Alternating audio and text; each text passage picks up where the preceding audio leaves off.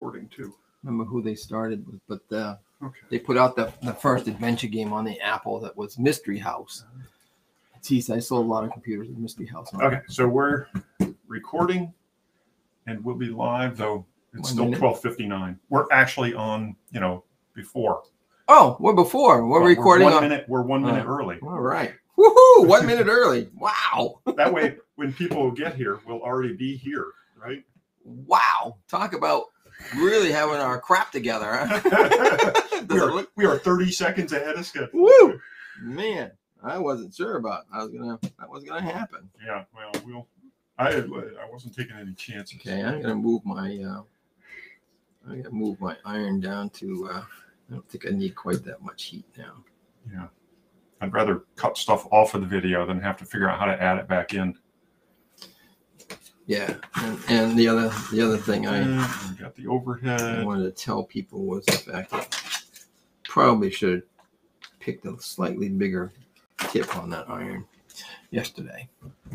Okay, this page keeps. Okay, let's see if I can join. Let's see what it does. I've turned my local audio off. Oh yeah, we are live. Oh hey. Yeah, we probably wait a minute or two to see if people join. But we are broadcasting. We are from the remote QRPME remote broadcast studios. Yeah. Okay. Now I can see comments there and comments here. I don't know if that means we're going to get twice the number of comments. But if they joined and just sent us a comment, I'm here, or something like that, we could actually get because we can't see who's logged in, how many people we have, so we don't know if we should be. Please say hello. Hello. Yeah, that would be nice. Yeah. We're just sort of waiting. Oh, yeah. I got a Kevin. Kevin. I got a couple. One named Kevin. Yeah, we're live. And I put in a note says when you join. Good. Now everybody can see the comments today. So all right. I had a nice talk. I had a talk today. I had a nice talk with Eric last night about making so everybody can see all the comments. So. Yeah, that was pretty iffy. Yeah. So maybe we'll give more interaction, which is what we like. Yeah. Interaction. Yeah. So maybe we'll give a minute or two for people to pop in. Yeah, today's bill is going to be a lot better than yesterday's bill. I probably should have inverted these because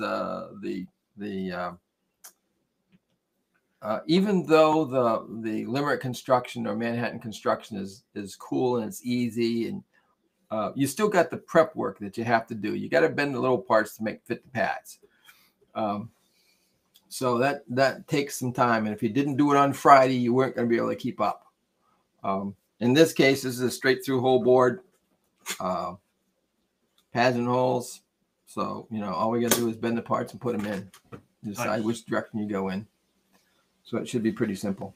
Good. We got a number of people saying they're back. They're back? Yep. Loma, James, David, Reginald, Kevin. Yeah, we've got a number of people. So how about Jennifer? Is Jennifer there? Well, we'll find out. Okay, Paul, you there, Paul? Yeah, I haven't seen Paul. It's weird. They don't all. Not quite sure how these things are supposed to go. Okay. All right. I see. They scroll the other way. Okay. Hopefully everybody can see everybody's comments too. That'll help. Yes. Okay, so today's different. We are building the transceiver part of this station. This is a straightforward circuit board with through holes, large pads. It's designed like I need that thing off. What, this? Yeah, can I get that off so I can? So you don't want see the little title thing? I want to be able to see. Hold the board up in front of the camera. Well, I don't want to keep doing that. Down here. I want to be able to see down here. Okay, so in this case, this is typically one of my standard Buildathon boards. And if you look at it, the silk screen sort of says it all. Let's see, I got to reverse my travel here. Yeah. The parts are identified by what they are, with the silkscreen logo, but then the actual ID of the part is not R22, 23, 24. It's the actual value. And in Buildathons, I like to do that because if you pick up a part or you find a spot you want to put something in, you know exactly. You don't have to go back to a schematic or anything. And in fact, I'm building this right today. I got a blank piece of paper right here. I do not have a bill of materials. I don't have a schematic. I don't have anything. So that should slow me down a little bit. So maybe you guys can keep up with me. So we're going to tear into these bags. You should have gotten one baggie with the transceiver parts. And then it's unmarked, but you see it was the smaller of the bags, didn't have all those big things in it. And then the other one should have a T, or should be the remainder of your AT bag that you got, which were the late bringing parts. So we're going to take the parts and spread them out. I'm going to put the board aside for a minute. Go a little lower. Yeah, there you go. Perfect. Okay, I got to remember where the center of my workspace is here. Okay, so when you do that, what I like to do is I get a. Paul is here. Paul says, hey, hi, Paul. Okay. Paul hey, says Paul. Good morning. Well, Stephen says good morning. I think that's the only one I remember. Was AE5VM. Yeah, that's Paul from New Mexico. Okay, so I take all the obvious big parts and get them out of the way. Things that I know are going to be towards the end of the build anyway. Mechanical stuff, crystal, things that you are not building right off the bat. So then I can separate. And I got my little piece of paper. Now, fortunately for me, I've been living with this kit now for over a month. I can identify the parts by memory, but we're just laying all these parts out on a piece of paper and separating them to what they look like. Here's a connector. There's two connectors there. Here's a choke. Here's a choke. Here's a choke. Let's see. 1, 2, 3, 4. Should be 5 chokes. So there's the chokes right there. 2 transistors. I put the big transistor in here, so we won't worry about that right now. Here's a diode. The bill of materials has 3 transistors. Mark? Yeah. Oh, There's okay. one. I said it. 2. There's 2 TO. Wait a minute. Hold on a second. Let me bring this piece of paper in where I'm putting them on. Yep, I've got the bill of materials on the screen too. Okay. So there's 2 TO92 transistors, and then there's a big one in the can. So that's the 3906, that's the 2N222, and then the big one in the can is the TO5. Yep. Yeah, that's the TO5. That's called a TO5 can. Yep. That's your final output transistor, and it's bigger and it's in a can, and we're going to put a heat sink on it so it can take the full brunt of. We got 2 diodes here, and then you got a 386 somewhere. Is that one of the big parts you put in your can? Yes. Yep. Okay. Yeah. The IC. That's towards the end of the build. Yep. I'm trying to get the capacitors and the resistors. Resistors. And the 8 1UF capacitors are probably in 2 chunks of 4. Yeah, the 2 chunks of 4 right there. I remember. You remember kitting those? Yeah. Okay, these are the ones that are hard to kit because they're so hard to get a hold of. And we get them in a bulk bag, and you got to get them out there. And they have a tendency to take a hike sometimes when we put them in the. There were a few on the floor afterwards. Yeah, and we had a few spare parts left over. So I'm just going to cut the tape off of these. So the first thing I'm going to do is we're going to put resistors down. They're probably the first thing you lay down because they're closest to the bottom of the board, closest to the surface. So they don't stick up. They don't get in the way when you're doing all the other parts. So here we have all the resistors. And in this case, this board. Why are people saying good morning? It's afternoon, isn't it? Yeah, well, they must be West New Mexico is too. Okay. Yeah? Wait a second. We do have some Californians in there. Yeah. So they should just get on Eastern time and they'd be all set. I know. Okay, so we're going to take our lead former because all the resistors on this board are all 0.4-inch spacing. So we take our resistor lead former, find the 0.4, and just take the resistors one by one, put them in the slot, bend the leads down. Okay, so you've got a 0.4 perfectly formed resistor. Sometimes when I have kits, I run these if the resistors come on paper tape, then I run them through a machine that costs me like $1,200, and it cuts them off the tape and forms them at 0.4 inches. But But we didn't do that with this kit because most of these came out of my bulk stock. So you just bend them all up. Do it once. Nice and efficient. I hope everybody is doing this or has already have it done. We get any feedback on that? No, not yet. Okay. I put this title back up on the screen too, just to okay. Well, I don't need to see where I'm working now, so that title gets a little. You don't know how useful that is when you look through your old video files and you're like, "What is this?" Okay, so now I can take these and I have in my mind what the bill of materials is, and I think the highest value we have is 47K, if I remember correctly. Yes. Okay, so then I'm just gonna find the 47K.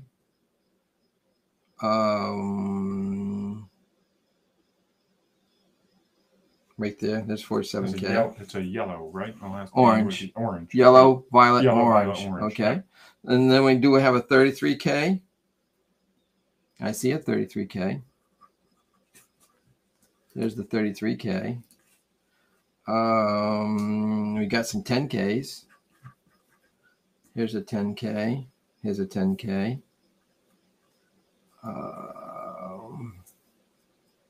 I don't see any more than that. 2.7K. Okay, 2.7K. Yep. That looks to me like a 2.7K. There's a violet in the middle. Then you've got There's a 2.2K. That looks like a 0. Brown, black. Black, that's 10 ohms. Yep, there should be 2 of those. Brown, black, black. There's another 10 ohms. This here's a red, red, red. So this is a 2.2K. 2.2K. And we got a 1.5K. And then a 1K. And a 1K. Which 1K is a 1% resistor, which is why it's blue. And it has lots of stripes on it because you got to do all kinds of zeros and decimal points and everything else. But I happen to know that's a 1K.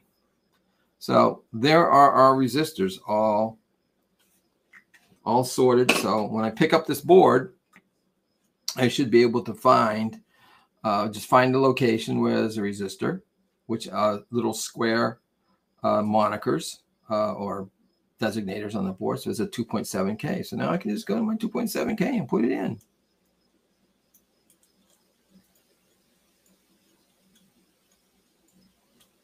Seat it down the bottom, put your finger on it so it's nice and flush on the board, then flip it over and just spread it apart a little bit. Won't fall out, okay? So I'm just working down the board. So I see the next one over here is a 10K, so I can go right to my pile of 10Ks. And if you want to be very, very, I put the other one in backwards if you want to be anal about it because it line reads, them all up with the right color coding. Yeah, some people want to be able to read the color coding from one direction on the board. So again, yeah, I would unsolder it if I put it in the wrong way. Well, then see, for you, Steve, I'm going to basically turn that around. Okay. I do this for fun. I don't have to do it for work. So yeah, I may as well. So now when I'm looking at the board, I can read the code without having to go backwards, And if I have the board this way to look at the vertical ones, then I can read the code just the way it is from left to right. So I'm going down the board. I see a 2.2K. There it is right there. There's the stripes in the way I want to read it. So I just put it in. Now, if you don't have a lead forming tool, you got to bend them by hand. As you can, I know some people have been here so many build-a-thons with me, and I think they've probably gone out and got one of these lead forming tools. You can probably 3D print one too. You could. It's a little bit of a but now I don't use. Well, that's a good segue to a shameless commerce because I do have one. I hardly ever use any of these. Let me go to that. There you go. Yeah, any of these really big spacings. I mean, we don't really get into that. I only use this top end of this thing. So I've got a friend of mine who's got serious 3D printing capability, and we're knocking off sort of the top of this thing, okay? And we're going to combine that with something else because I have these nifty little things here that I showed yesterday. Where let me get a resistor. I'm not well on camera just because it's so white. I know white blooms those cameras. Maybe I should have that made in a different color.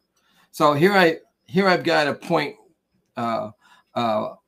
This is an extra I just picked out of a can. So I bent it at 0.4 inch spacing. So I could put this in any one of these slots at the 0.4 inch spacing thing. And then I can just, whoops, I can just bend these leads out and take it out and cut the little feet into it. So there's a part that's perfectly formed for Manhattan construction. And this thing has 1, 2, 3, 4 sides with 4 different heights. So you can vary the height of the part, and you can make them all uniform. Nice little things, little key fob. I've got a whole bunch of those coming, but I've only got my prototypes right here. So I can't really sell them yet. And the other thing I have that's being made are these toroid winding tools. And you can put your toroid in. And then this thing here, you just take to the edge of your bench with a clamp, and now you got 2 hands to wind your toroids. Again, homebrew supplies. The other thing which we are going to use are my brass set. Well, as soon as we go to solder something, we'll pull those out. So there's the end of the shameless commerce department. That was a way to let people catch up if they were falling behind. Okay, are we caught up? All right. So I'm going down the board, and the next one I see is a 47K resistor. So again, I'm just loading the board now. We don't have to load the whole thing. You don't want to get the part so dense that you really got to work hard to get the soldering iron into it. So I'm just going to stop at 1, 2, 3, 4, maybe 6 resistors. So the next one I see is a 1.5K. There it is right there. I'll go to the right. Now, this board I did manage to get done right because it is a 2-layer board. It wasn't like my other one, and you'll see it. There's on the back side. You can see, well, you can see it on your board. If you turn it over and you look at it, nice rays on all the pads that are being grounded. That was the level, the layer that did not get fabbed. I wish I could blame it on them, but it wasn't. It was my fault. So I got one last one I'm going to do is a 33K. So I just put a 33K in right where it says. And again, I don't have to look at a schematic. By the way, another feature about this Buildathon board is if you do look at the schematic, this board is laid out exactly like the schematic. So you can identify it. Down a little bit. Down. Yep. You can identify the thing. If you look at the schematic, it flows exactly the same way, with the components laid out exactly the same way. We work very hard to do that on a board. And the other thing I added was on this a silk screen, it shows where the interconnect wiring is. So you can actually follow where that resistor is connected to, or any part. You can see the connection with all the other parts. So that shows the wire or the trace that's underneath. Pretty handy when you're trying to debug a circuit, that you can go from a schematic, you can go right to the part, and then from the part you can take a look at what else is connected to it. So all right, now we're going to make some soldering. As I mentioned yesterday, I'm going to use my cheesy little $17 iron I bought off of Amazon. Kind of like it for portable operation. I don't have to bring my big giant station. I'm using brass shavings to clean the tip.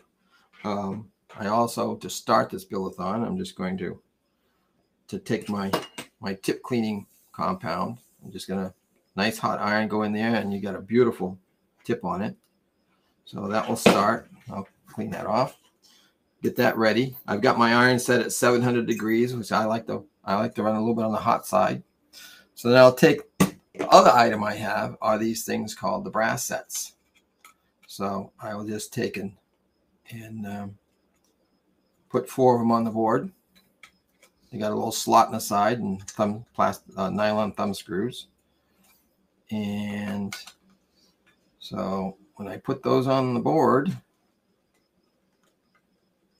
now when I turn the board over, it's perfectly stable. And I can twist it around any way I want and solder in the parts. So here we go. We're going to do some soldering. Move There's the my board down. solder. Move the board down closer to you. Board down closer to Yeah, there me. you go. Okay. So now you gotta find the place to get that iron and the solder in. So the idea is you can just move this thing around very easily. Put a little bead on the solder on the iron and wait a second. Hit it with a little bit more at the junction. And you got a nice fillet. So I'm going to use the back side of the iron, and I'm going to go to this one.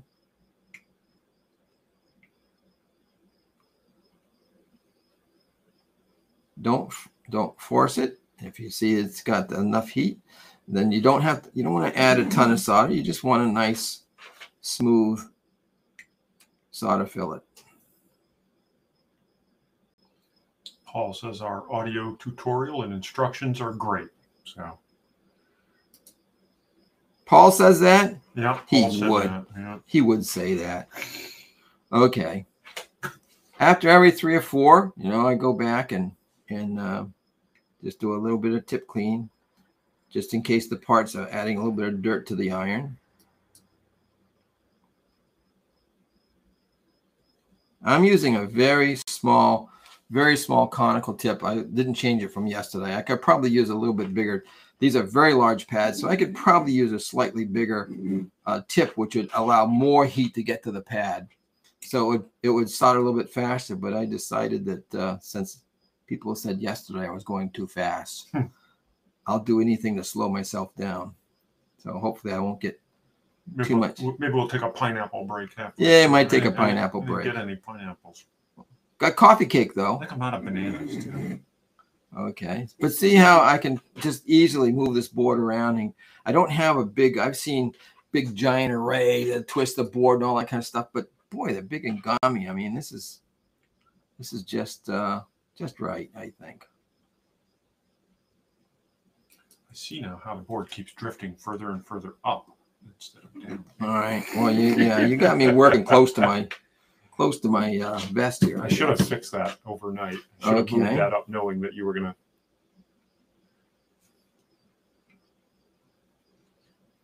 And you'll notice that solder flows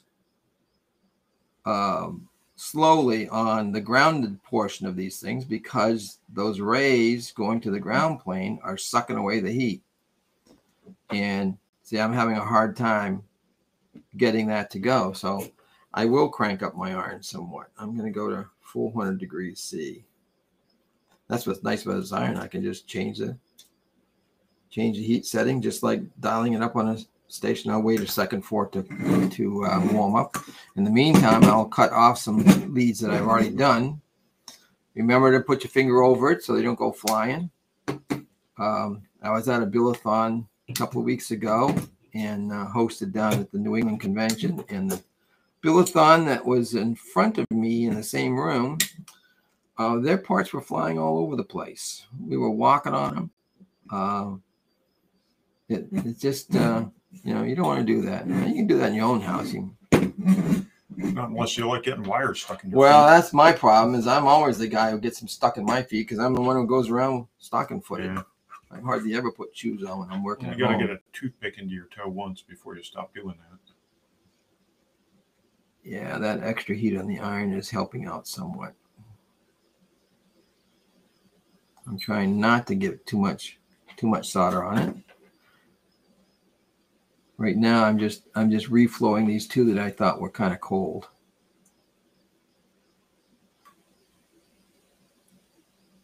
Oh, I hope you didn't just do that. Paul said he accidentally grabbed the iron in front and got a good burn.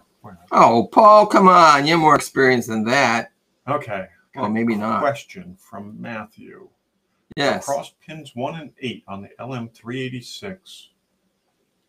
Hey, we're not there yet. Is a 0 ohm resistor, and the board also calls for a 0 ohm resistor from the 470 microfarad cap, but there's only one 0 ohm resistor. We're going to make the other ones. Yeah, we're going to make the other ones. It's just a wire. Same as a cut-off piece of lead, which is why you don't let them fly, because later on you might need one as a 0 ohm jumper. Yep. Where does the second 10 ohm? Sounds like you got an extra 10 ohm resistor. Because, oh no, there's two 10 ohm resistors. There's one on the amplifier circuit. Yep. I don't have, I'm trying to run through the schematic in my head. What am I looking for? 10 ohm? No, 10K ohm. 10 ohm. There's one. No, there's the 0 ohm over here on the audio circuit. There's the other 0 ohm. Oh, there's one 0 ohm. Here's the other 0 ohm, but I'm looking for 10. So there's one in the audio circuit. And the other 10 ohm. It might be that it accidentally carried over from the one from the previous day. 10K. So you get a free one. You get a free 10 ohm resistor. Well, yeah. I can't. Oh no, there's three 10K ohm ones. Yeah. Yeah, I only see one 10 ohm one. I see a 10 at the. Oh no, that's a pot. Sorry. Oh, go ahead. I see one here at the bottom of the board by the amplifier. Yeah, in the audio circuit. Yeah. That's a 10K. That's a 10K. It might be an extra. Huh? Yeah, it definitely has two 10 ohm resistors on the bill of materials. Okay. Don't worry about it. We'll find out, because if we build it, well, I'm not building by the schematic. I'm not building by the bill of materials. Yeah. I'm building it by the actual board. So I'm going down and just following along the circuit.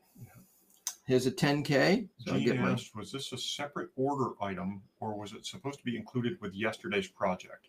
You would have had to order both kits. Right. This is separate order items. Yeah, this is the Sunday Buildathon.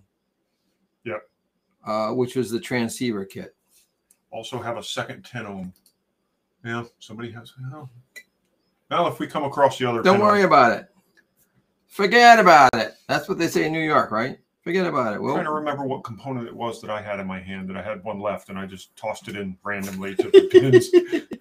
Sorry if that confuses people, but yeah, but if the bill of materials says 2 ohms, you would expect it to be there. Yeah. But then again, I'm not perfect. I probably, I made many revisions of the bill of materials, and I might have just accidentally. Hopefully, you have too many parts and not too few. That is correct. I prefer to you have too many parts than not enough. So I just put 110 down. I'm putting a 0 ohm resistor down on the top of that, which has got a single stripe, single black stripe signifying 0.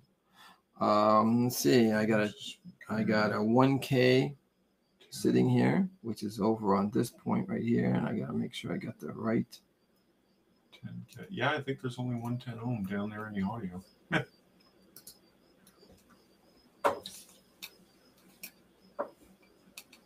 Oh, Paul says his soldering iron slid off the rest. Oh, that's why he grabbed it. Well, hopefully it's a minor. It was a potential save that was a costly save. Yeah. Okay, so I can finish off those resistors right there.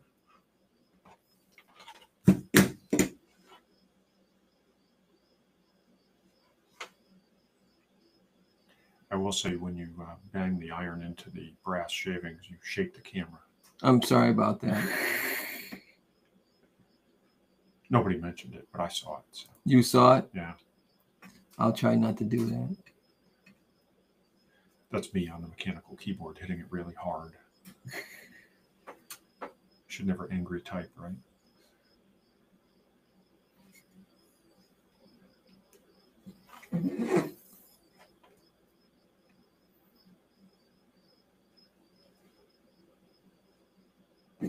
One, 2, 3, 4. Whoops, probably that makes some noise too, huh? Yeah, and you guys probably notice when you ask a question, there's a bit of a delay for the audio, or for it to get out through the Restream platform. I haven't timed it. I wonder how long it is. While Rex solders, I'll start up a timer. Let's see. Yeah, those rays are still causing me problems. I'm going to increase my iron some more. I'm going to 425 now. I only see that soldering delay when I'm doing a ground plane item. You should move the board lower, closer to you again.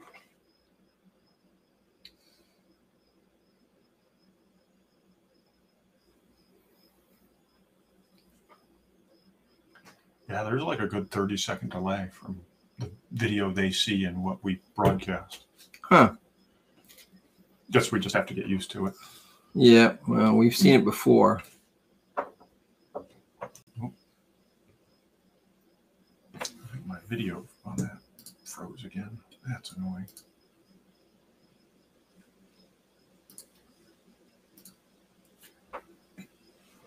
Okay, there are all the resistors. And gee, I got a 10 ohm resistor left over for a free prize. Everybody gets a free prize.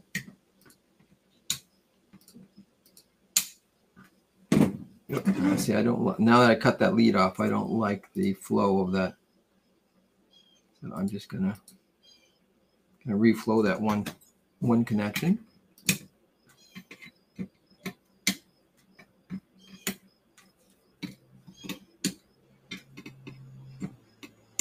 Those all look good.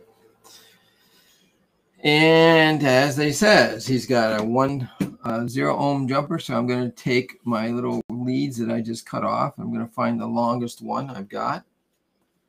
I'll put it in my forming tool. I'll form it at 0.4.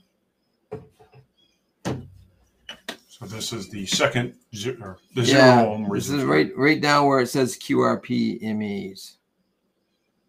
So I'll put that in the second 0. I mean, most I think kit operations probably wouldn't even include the 0 ohm jumpers. I'm gonna no, it's okay. It's got a magnet. Yeah, it does. The magnet grabbed my pliers. This has got a little bit of excess solder down there, so I'm gonna just take it off.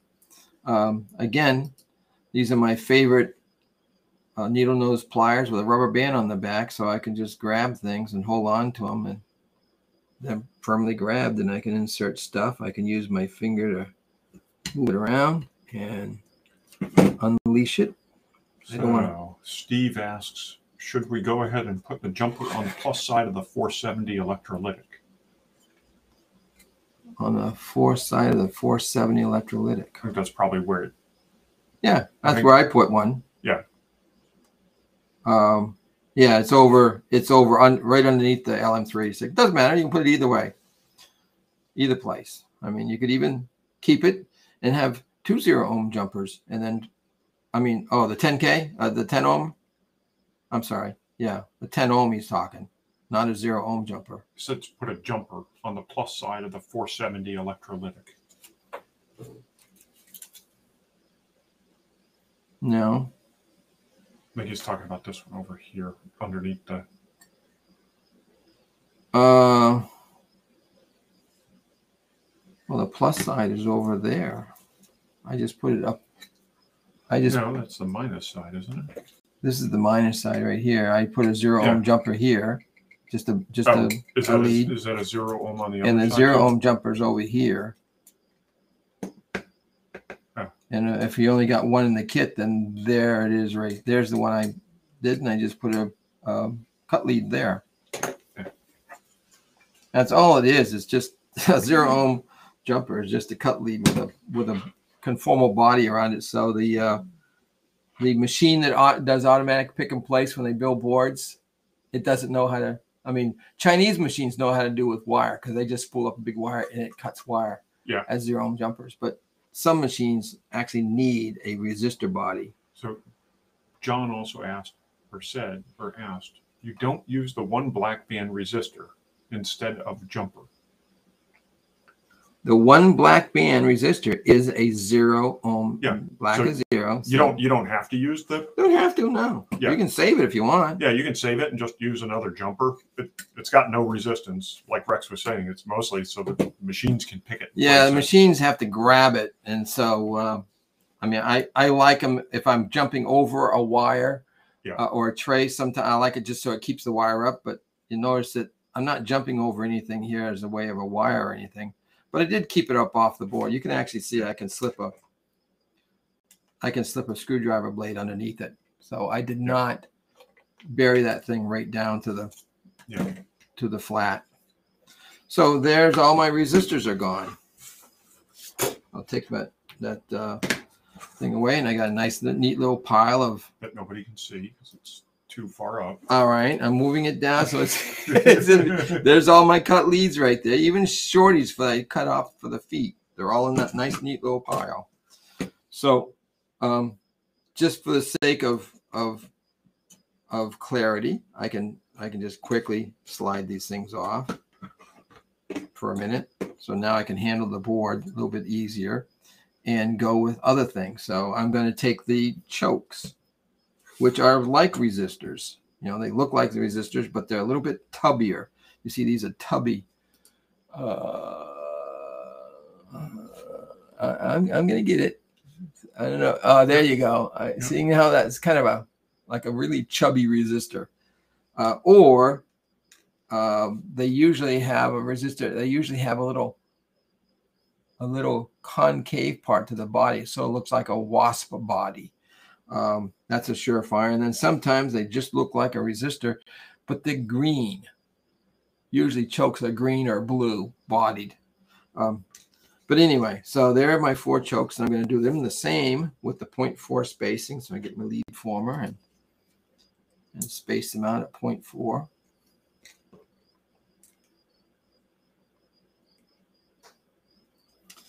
And they are banded the same as resistors.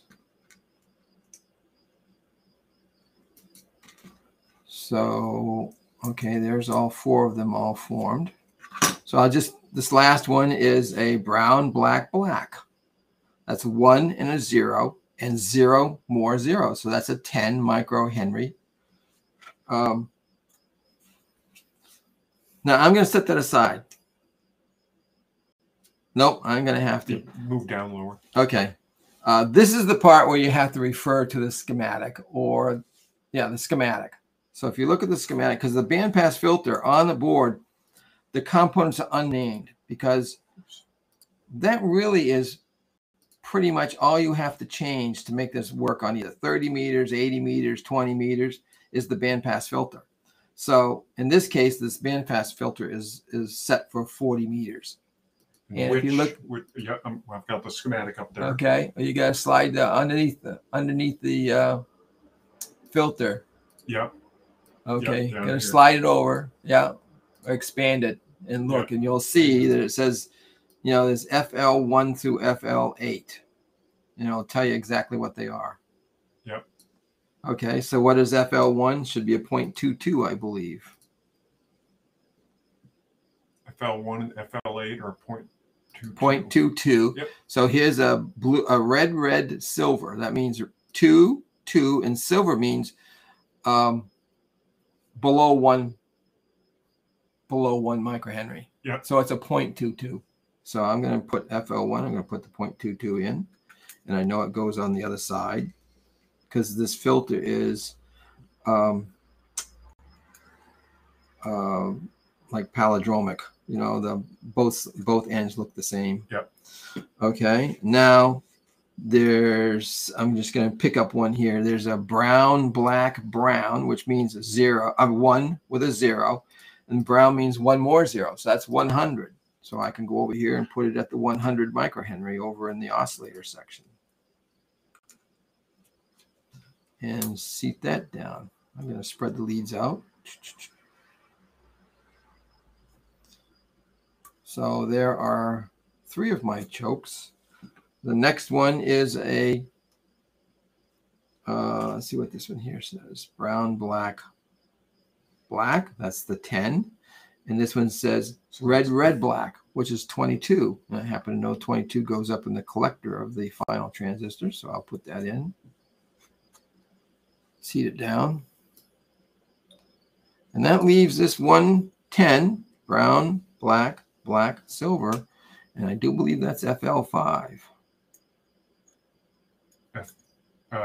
FL5 was brown, black, black, gold. What did you just say? Did you say brown, black, black? Brown, black, black, silver. So it has FL5 as 10 microhenries. Right. Okay, silver I think means... Is that the tolerance? Yeah, it's 10%. Okay. Ordinarily, if I mean, ideally, you'd want black, black, black, brown, black, black, gold, meaning 5%. But it's very hard to find them. Because I thought on one of the others you said it was 10 microhenry. Yeah, it varies. Well, see, here's red, red, black, silver. Yeah. Okay, that is silver. It wasn't gold. Very hard, again, very hard to read those colors on these things. They really do not do a good job. Now, I do not have to use my little brass sets when I've got everything is uniformly. The resistors and the chokes are all pretty much the same size, so the board pretty much sits flat. It rocks a little bit because this tubby cap in the middle. I mean, the tubby 100 microhenry choke. But I can deal with that because what I do is I get my I'm not sure what Doug is trying to say. He says a W3 EDP wire antenna. A W3 EDP wire antenna tuner. That's on the accessory one from yesterday. Yeah. Yeah, Doug, if there's a question in there, let me know. Let us know. Okay, so I'm now soldering these chokes. I increased the temperature to 425 and it's soldering a little bit better now.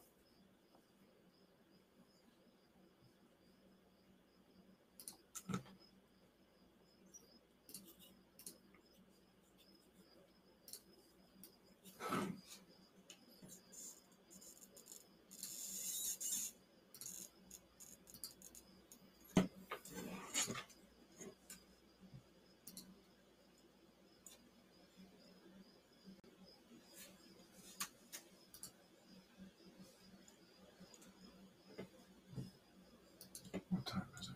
1:41? Okay, we're well on schedule. Hopefully we'll have enough time to go through the fixes for the other board.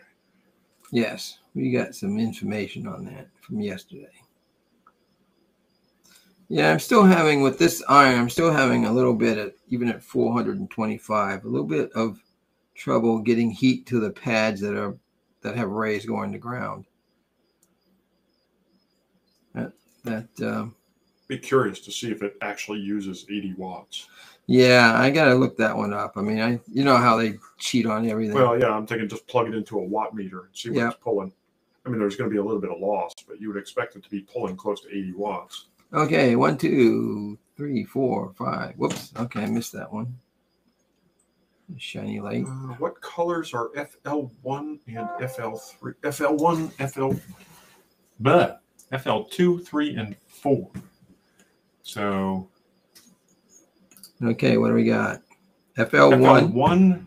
That's the 0.22, which would be red, red, silver, silver. Red, red, silver, silver. They're the big tubby ones. That would be FL1 and FL8. Okay, then FL2 and FL6 are capacitors, aren't they? Yes. Yeah. Okay. So. Yeah, you see they got a little oval. They're a capacitor. So FL2 and 3 don't have colors. Same with 7 and 6. Correct. FL4. Is there an FL4? Yeah, that's a capacitor. That's a capacitor also. Yeah. So yes.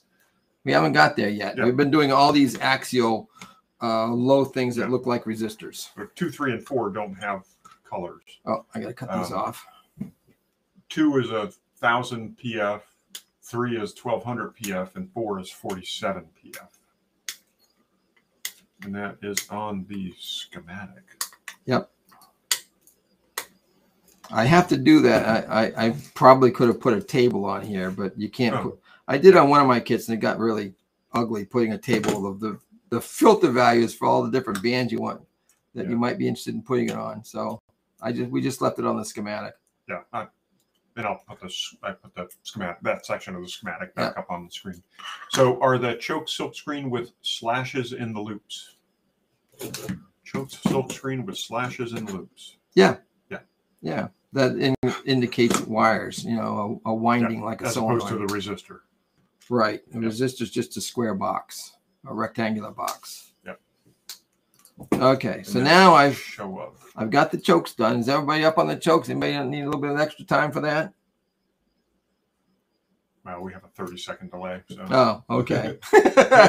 Well, we can wait 30 seconds. I guess I'll wait 30 this could seconds. Be your pineapple break, right? Yeah, I'll form another couple of parts. No, I think we're all set there. Man, I'll take a drink of water. Okay, so Doug expanded a W3 EDP wire antenna with a W3 EDP wire antenna tuner included with the accessory board was a great addition. Do you offer W3 EDP tuner and wire only as a standalone kit? Not yet, but I think I will. You've got at least one customer. That's right. Perhaps, okay. Yeah, one customer. Okay. One customer a product does not make.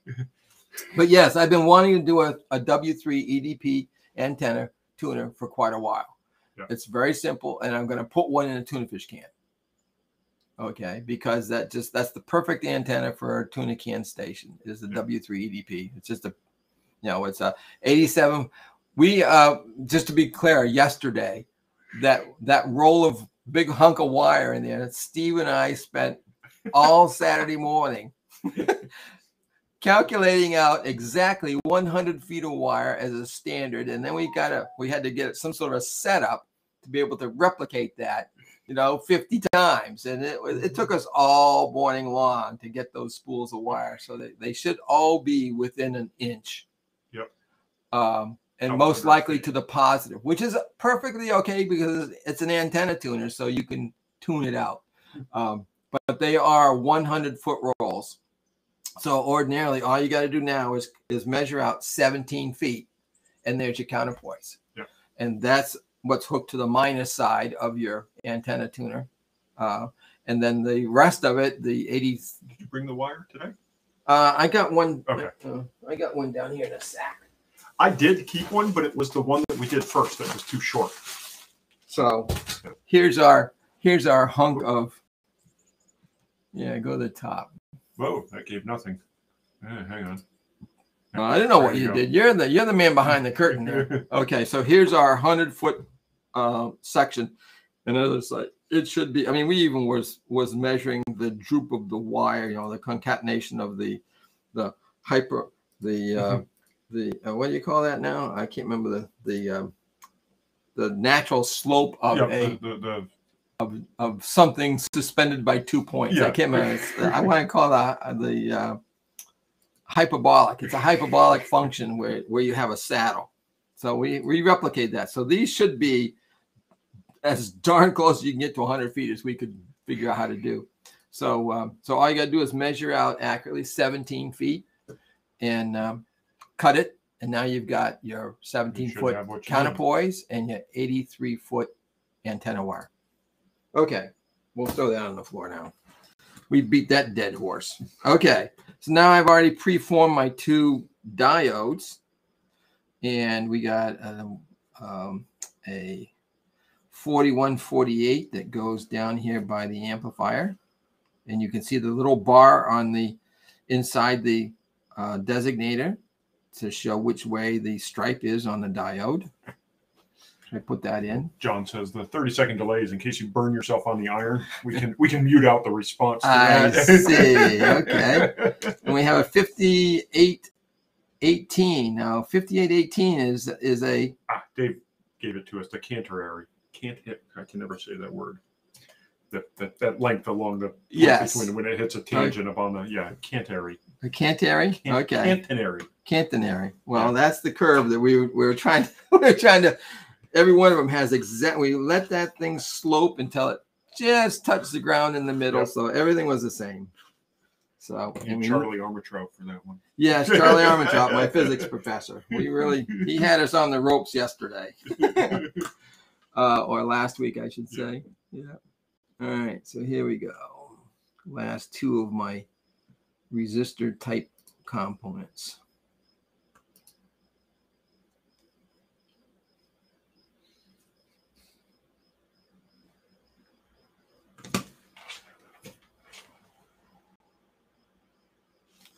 got a 41, 48 down here.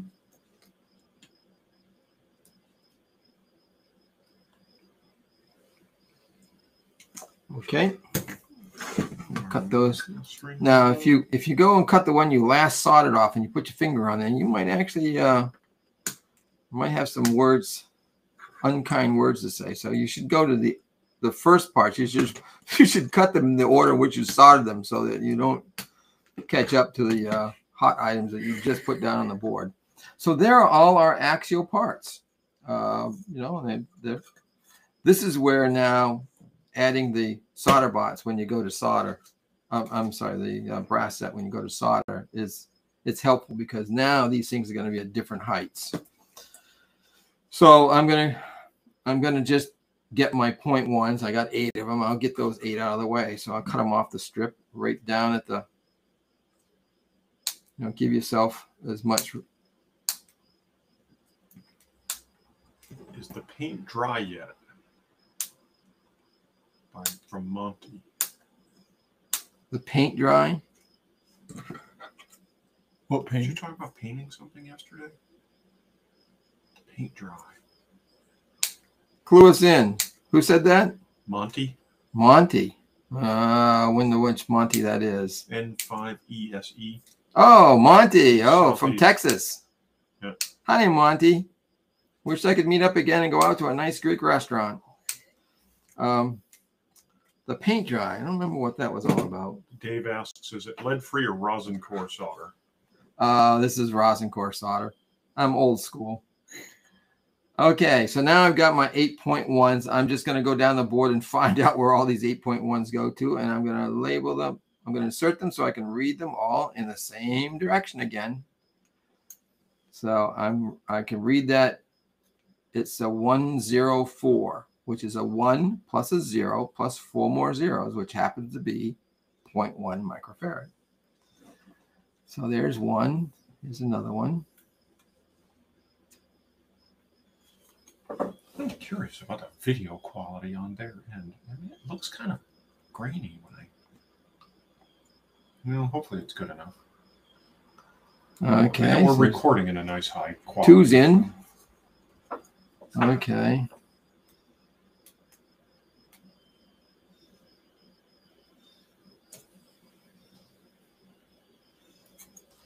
Three's in.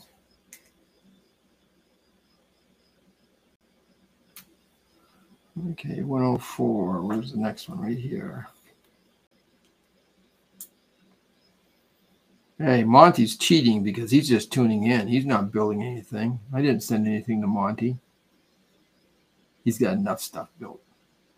He should have a comment on how he likes a W3 EDP antenna. Okay, how do I get out of this foolish full screen mode with it? Okay, here's another one.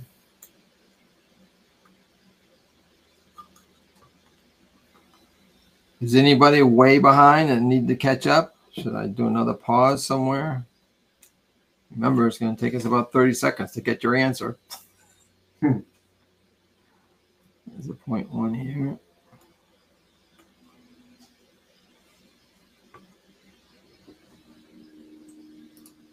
.103s and 104s are the ground caps in many circuits. Yes. Well, they're RF bypasses. Yeah. Okay. They block DC, so they establish a DC voltage point, but at RF frequencies, a 0.1 might have maybe 1 or 2 ohms of resistance at RF. So RF will shoot right by. So when you want to make sure RF doesn't get into a circuit, you put a 0.1 or a 0.01 there and let it bypass. Monty says he's got a W3 EDP with tuned radials as his primary antenna. Well, there you go. Tuned radials. And there are charts around for that kind of thing about the optimum radio for a particular band, and I think 17 was kind of generic, or is it or is it specifically for 40? Monty can help us with that. Yeah, I don't know if it's... Help us, Monty. Help us. You're our only hope.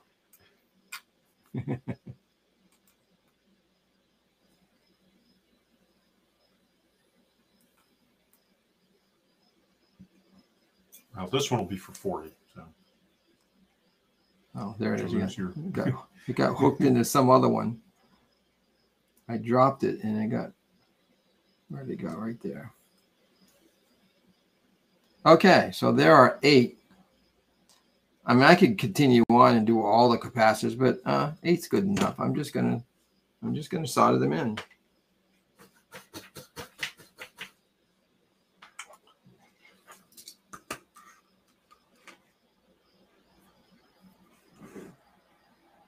I get my little blob and I try to get that blob on the pad and on the part itself to get the heat flow in, and I just feed it a little bit extra. Once I see things, you know, you can see when a pad starts to heat up, and when it changes color, you know it's ready to accept some solder. And that's when you just feed it just a tad. Again, those ground rays are they take that heat and dissipate it, so it takes a little bit more time, a little bit more heat to get those.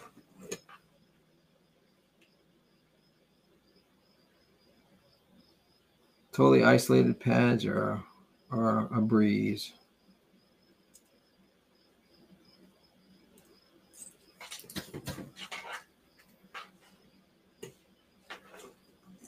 Oops, down here's one.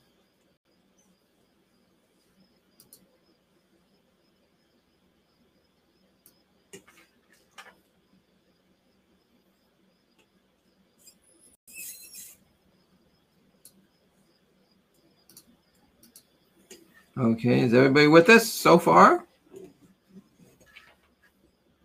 Well, I hope so. I haven't seen any more. You don't see any negative comments? No.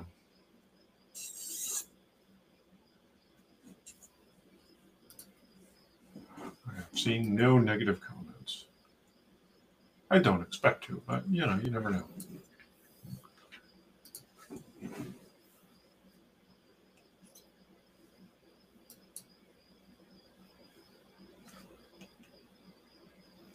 Now, you know, I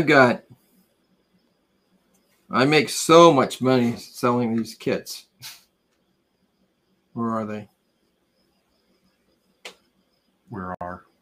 Well, I can afford 2. Look, I've got 2 pairs of these needle nose pliers. One with the rubber band for holding stuff and one that's regular. So that's, you can also have 2 irons. You can have one on the left, one on the right, and you can have one that's got a much bigger tip for if you see something that like that's connected to the ground plane, you know it's going to suck some heat. You get the bigger iron and you put on that, but you still have a nice pinpoint iron for the tough stuff. Like yesterday we had, you know, with the Manhattan pads, it would have been better to have 2 irons, one with a big broad tip with a lot of heat passage, and another one that's very fine to get in on those smaller pads. This is one of my typical Buildathon boards, and all the pads are fairly substantial, big round pads, big wide traces. Matthew says so far so good. So all right, as long as Matthew's with us, we're okay. Yep.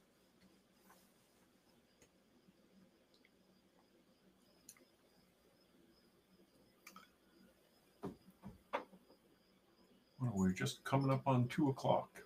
So that's 1 hour in. Yep. Well, pretty good time. Yeah, we're doing good. Okay, we'll pull all these things off. And if not, I can always pull the switcheroo.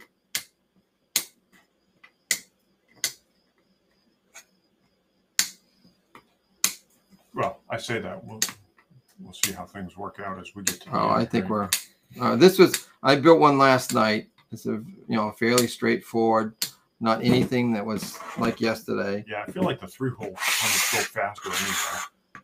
Well, it does build faster, but I'll tell you one thing. If you want to modify this and play around with it, it's a little bit harder. Yeah. It's a bear because you got to unsolder stuff with a solder sucker. You got to pull it out of holes, and you have a much bigger chance of lifting traces. Yeah. Okay, so there we are. We got most of the caps, but we still have more. So here are these ones on 2s, which I happen to know. These ones are 101, which is a 1 plus a 0 plus another 1. So that's 100 picofarad. I can write them down, but I'm not going to. These right here say 102, which is a 1 plus a 0 plus 2 more zeros. So that's 1,000. So these are the 1,000 picofarads, which are over at what, FL, I'm going to say FL2 and FL6 or whatever. FL2 and FL6. Yeah. 1,000 picofarads. Right. In the case over here, we needed not 1,000, but we needed 2,200.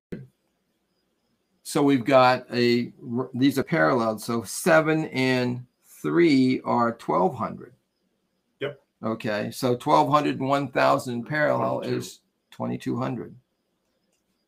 Now I got to spread these because I couldn't get these in 0.2 inch spacing. So 0.4 inch spacing. So, 0.2, I'm sorry. So I have to widen them out a little bit. I got to form those by hand. And I can put, doesn't make any difference which one you put it in. I just like to make it symmetrical. That's all. So I can read that this way. So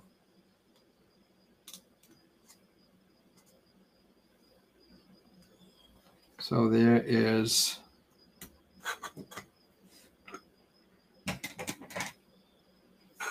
just going to use a flat screwdriver to bend it over a little bit rather than puncture my thumb with it. They're very short leads. One slip of the thumb and all of a sudden you've inoculated yourself with a 1,000 picofarad capacitor. That's why you have a red PC board so that you don't notice those things. Yeah, you don't notice the blood.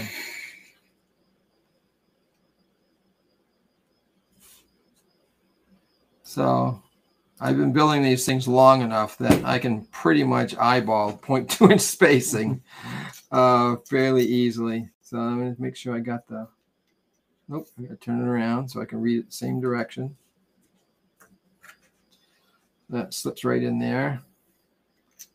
I can catch that one with my thumbnail, but I can't catch the other one. So I'll just, again, use the flat or the screwdriver just to push it over a little bit. So that means now I can get the other,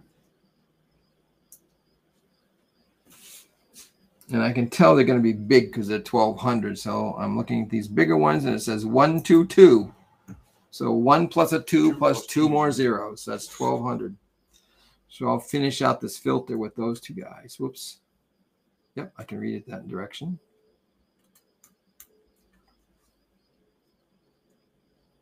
Those are nicely spaced at 0.2, so I just got to pop them in with the right orientation.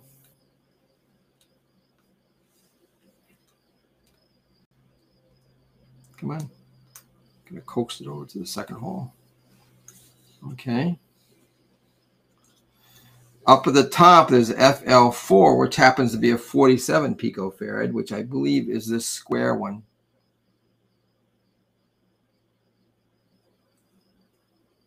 Nope, that's 20. That's 22. So I'm looking for a 470. It's a 473. There's a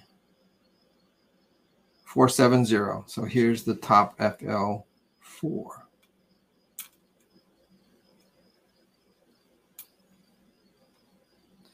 Okay.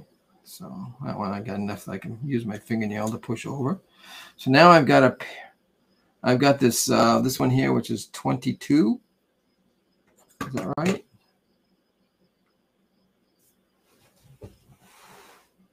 $220. That would be 22. Is there a 22 in here somewhere? Yep, there it is. Over there at the right by the crystal.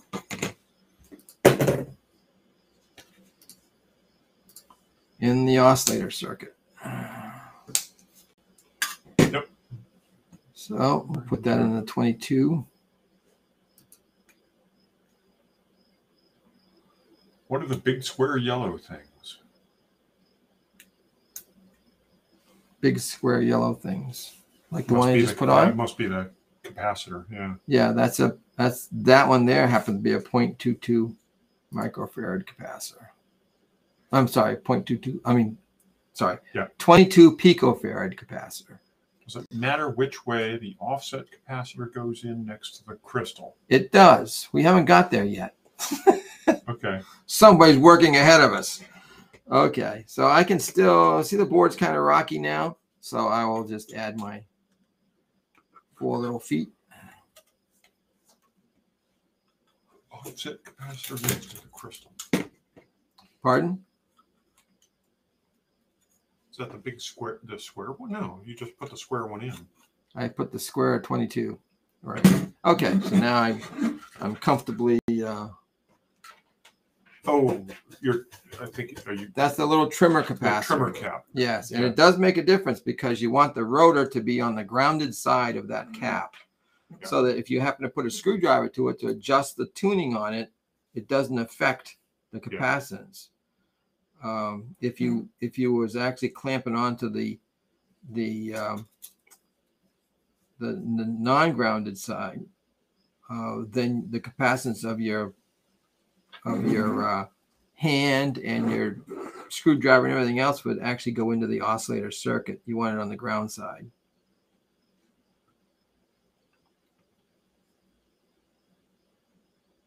Would one of those plastic screwdrivers help you? Yes. Yeah. I know I've got one of those somewhere.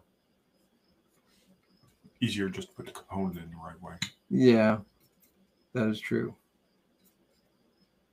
Okay, so we got one more here.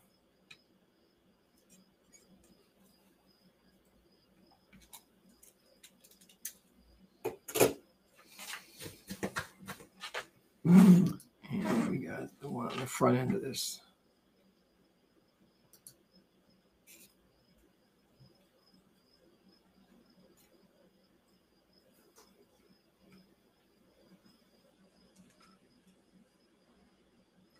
One, 2, 3, 4, 5. And there's the 22 here.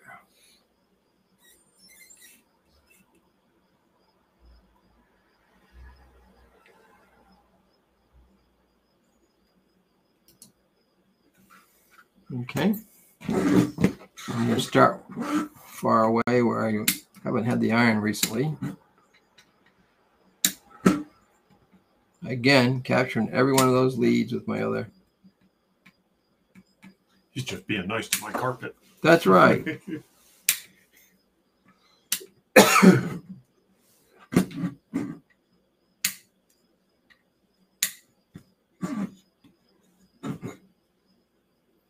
Okay, that's all the leads there. We're getting down. We got 4 capacitors here. So this one here are the 2 101s. So that's 100 picofarad. I'm sorry, picofarad. Those happen to be in the feedback circuit on the oscillator transistor, right in the middle, and it says CBE 100 and CEG, which means one of them is connected from the base to the emitter, and the other one's to the emitter to the ground. So just to know what they are, those are the feedback, and depending upon the band that you want to use, you might have to change those also. Pretty standard. If you go to any QRP rig transmitter and you look at the oscillator transistor and you look at the band, you'll be able to tell or guess pretty much what those capacitors would be. 40 meter, 100 picofarad is pretty standard.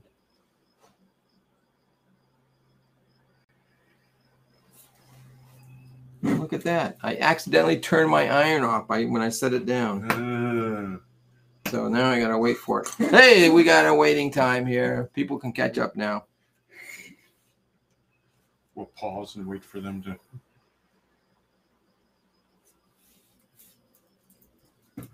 Let's see if they've got any questions. Of course, there's a delay, right? Yep, there's a delay. So get your questions in early. Ask your I think I might take another slug of water while I'm at it.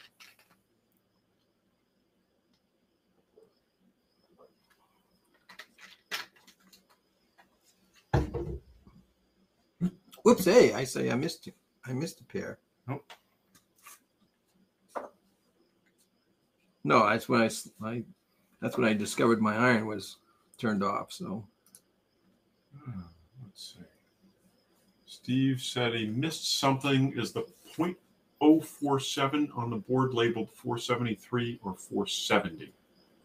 473. 0.047. Well, let's see. Let's see where it's labeled at. It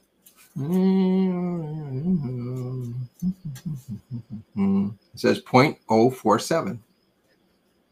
Yep, and that one should be, and the number on it would be 473. Correct.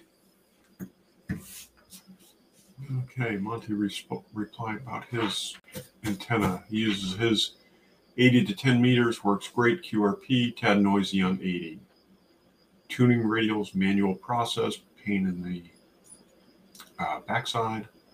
Although if you had a good analyzer, speed things up. Very tedious.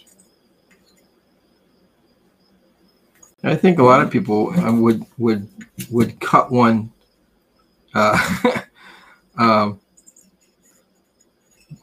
and look up what someone else has done and try to just replicate it in physical dimensions. But of course, that never is perfect. But in a lot of cases, it will get you close. Yeah, I mean, the environment in which you put it has different characteristics. Exactly. Like I have really sandy soil here, and it affects how the antenna, it affects the length and trees, ground, sighting on your house, when if it's relatively close to you. But it's a perfectly good antenna when you're out on the trail or something that you can, put one, just throw the counterpoise on the ground and then just throw the antenna as high up in a branch as you can get it. So it will work. John says he's not sure where the 101s go. Have we done the 101s yet? Yeah, that's the 101 is the 100 picofarad, which are right there at the oscillator in the very center of the board. And it says 100. And then it should say 101, but this one is in picofarads. Yep. Okay, so that would be 100 picofarads. And then there's CEG and CBE. And Steve asks again, maybe this might be from delay, which cap goes in the 0.047 holes? That would be the 473. 473. Which I'm now looking for right now. 473. There it is. There's 473. Of course, David asks a question you were anticipating. Where can I get some of those board holder feet? Well, they have to be designed by me and sold by me. But unfortunately, the machine shop, these are made out of brass and they're expensive and they're tough to deal with. And the machine shop guy who builds them for me has retired.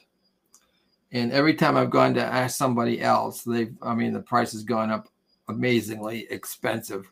So I have someone who's 3D printing them for me. And he just sent some in the mail to me yesterday. So I should have some sometime this week. Same thing, only made out of plastic. So they'll be cheaper. I sell 4 of those at $17 right now, made out of brass.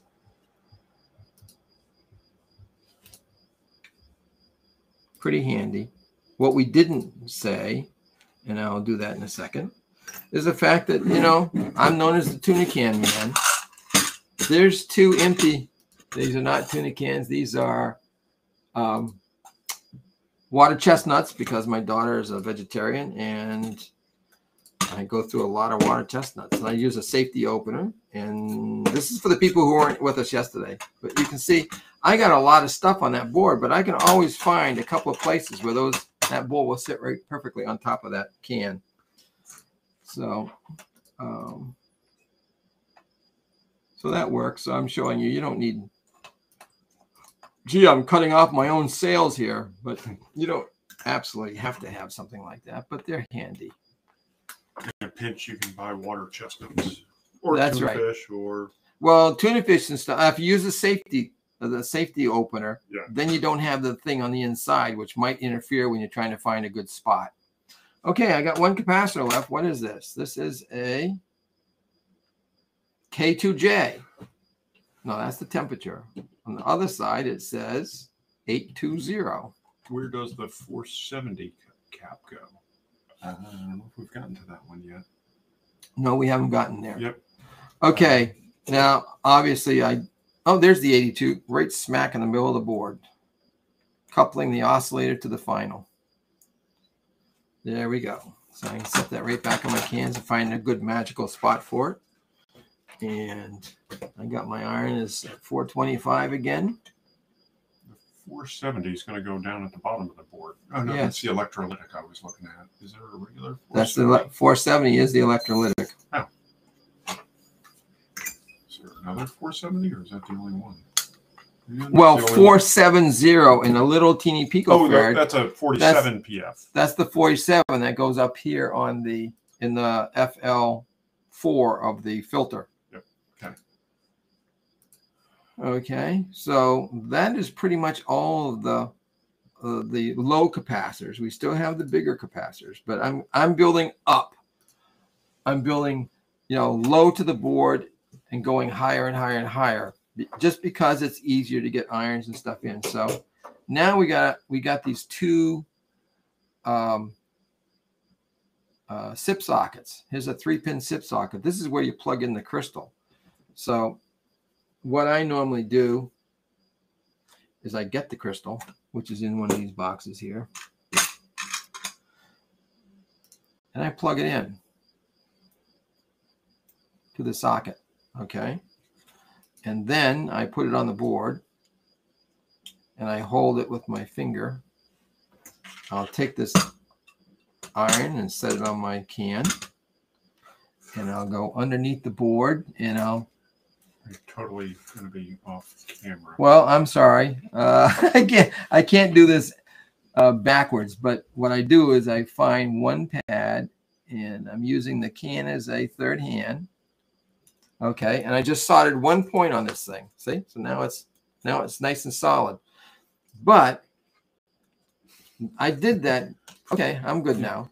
I did that to be able to solder one pin, okay, and still hold apart. But now I don't like this. It's skewed, it's angled. So what I'm going to do is I'm going to eyeball it and come in and just reflow that pin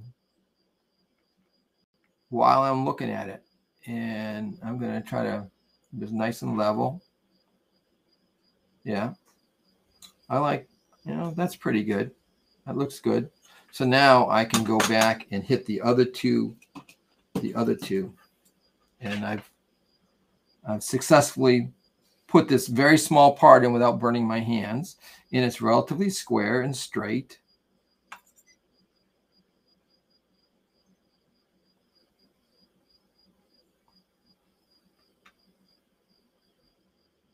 Fly has made his way back. Yeah, he bothered us yesterday. So now I'm going to wait for those two, the two added ones, when they're cool. Now I can hit the third one and just give it, because I was kind of an awkward situation. I'm just going to reflow it and add just a little bit of solder, and it's reflowed. So now I can unplug the crystal, and I've got a nice crystal socket in. Oh yeah, okay, it's a little droopy. Okay. So what's next? We got a couple of transistors here. And moving a little bit closer to you. There you go. Okay. So I've got now in my hands a 3906. So that goes over here at this key. So I can spread those things and put them in. Now you don't sink them down to the bottom of the board. Never, ever sink your transistor down unless you're using some microwave or something like that. But in this case, I'm leaving it, a little over 1/4 of an inch, because at a later date, if I want to change it, I can cut it off with the pliers and get a hold of those leads and pull them out one at a time while I'm my personal classic unsoldering technique. And I did a video online about that. So if you're interested, you can go find it on my YouTube channel. It works for me, and I never destroy a board. When you sink a thing all the way down to get the leads out, a lot of times you end up putting way too much heat trying to get the transistor leads out. That you just melt the trace right off the board. So here are my transistor pins. 1, 2, 3.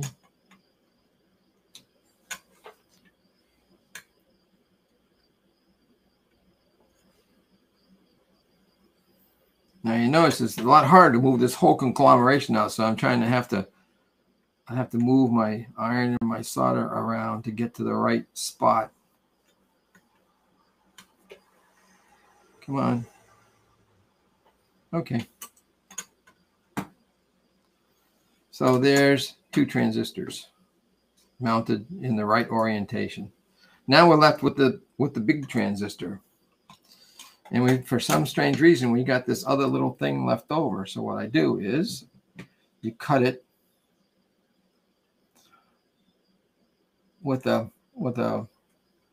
or you can use my favorite tool, the old guillotine cutter, and you can get that blade right in there, and there's a little dimple there, and you can cut it vertically, nice and square. And you cut this into 3 singles, being very careful not to put that sharp utility knife tip into your finger. I've done that before.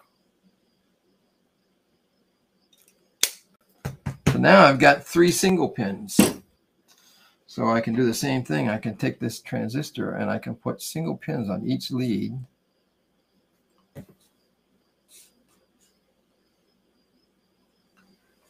Howard says it'd be nice to have a printed set of instructions for some that are hearing impaired. A lot to ask, saying there should be closed captions available on these, Howard. I don't know if that helps, but well, I will be making a synopsis step by step.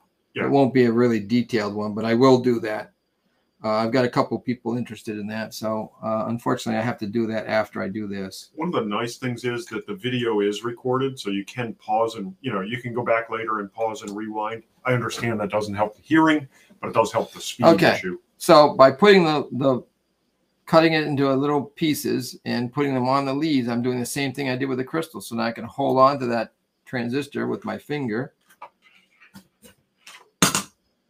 And pardon me for not being able to show you this. Well, this is maybe a little bit better this time, but I'm just going to go in and... Yeah, the overhead shot isn't any better. So. I'm going to go in and solder 1 pin.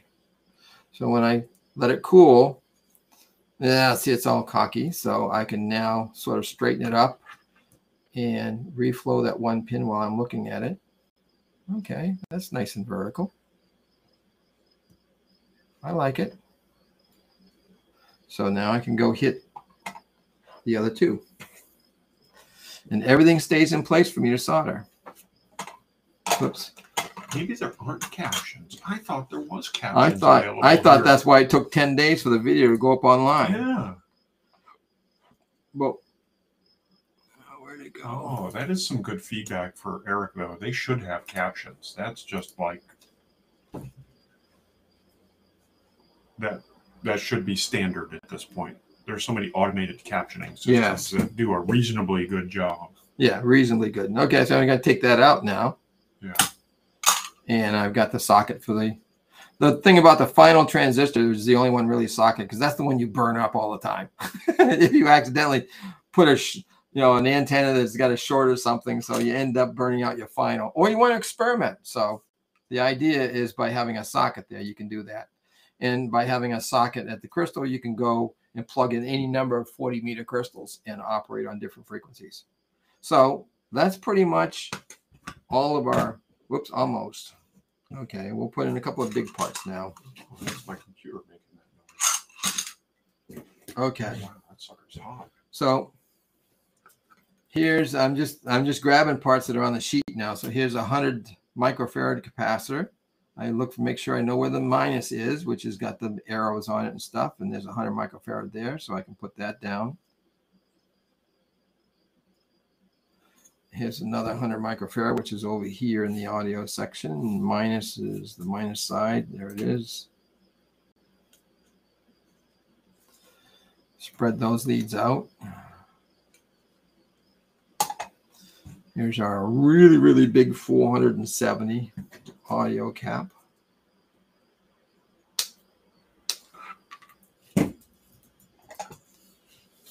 That's over here. Minus side is that away.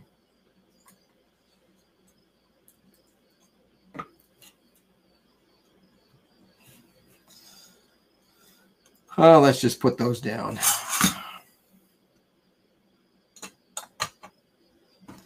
Let's put them down.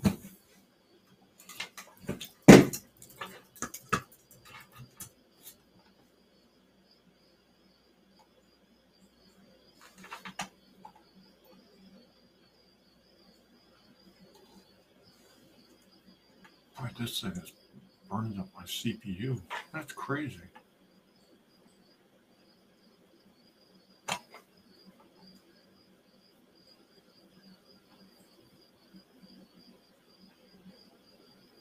Okay, there are those three capacitors.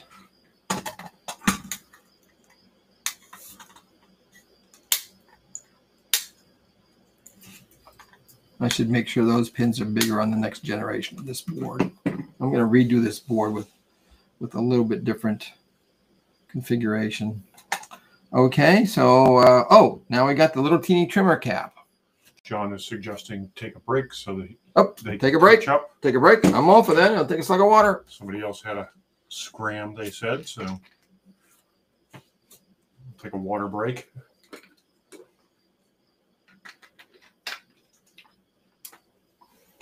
We're getting pretty close. Let's see how many parts.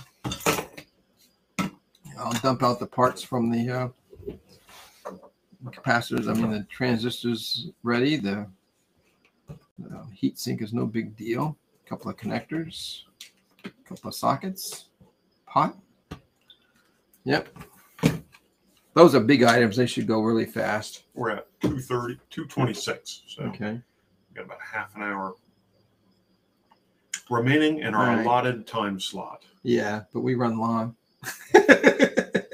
we never stayed inside our allotted time slot.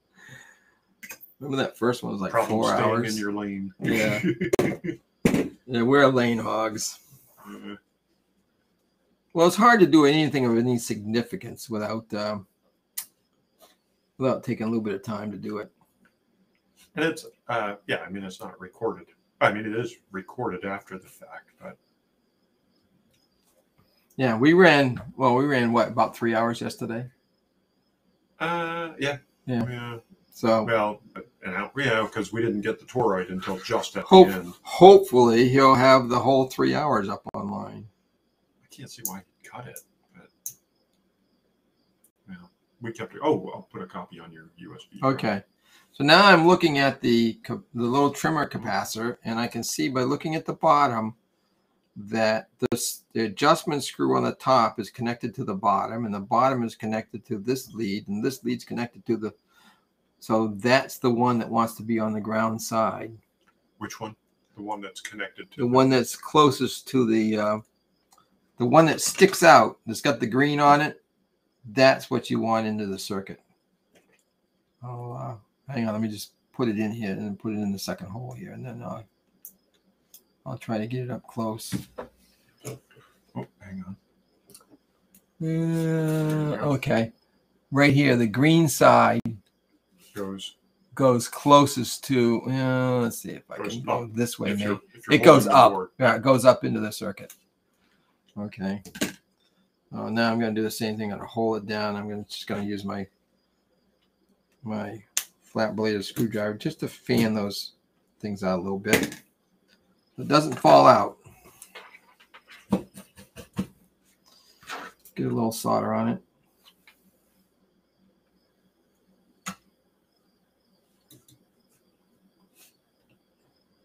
side's going to the ground plane again. This iron is okay. It's passable, but it's definitely not an 80-watt iron. I still like my soldering station. I just elected to try to do this with something that the typical kit builder might have. So I'm gonna crank it up some more just to see if it will actually throw any more heat out there. So I want to get this one here. Oh, that's not too bad, I guess. That looks okay. So all we're left with now is a potentiometer and some connectors and a socket. I guess we'll go after the socket next. We'll line up the dimple with the dimple on the socket so you can tell which side is pin 1.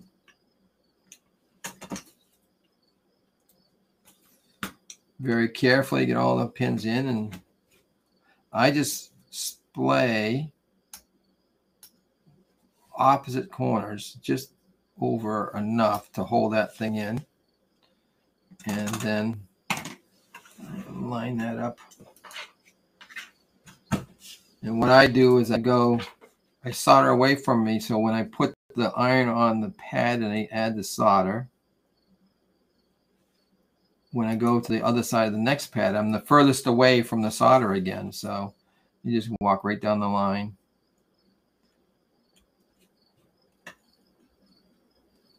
If you went it the other way, then you'd be putting the iron close to a pin that you already soldered. So it's if you don't have a really fine tip, then you might be hitting the solder that you laid down for the last pin.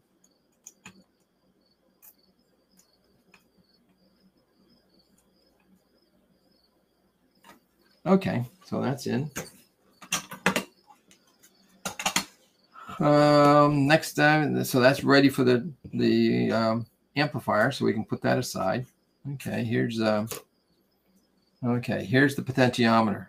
We look at where that goes in, and these things I take and just make them flat so they're not dimpled, and then you gotta rotate them right at that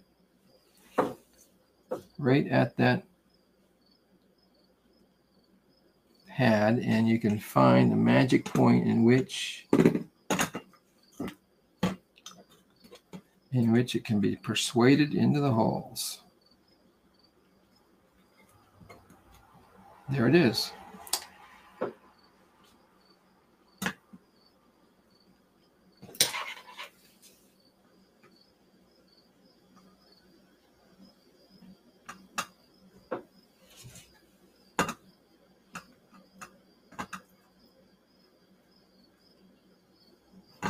Okay, we got a pot on there.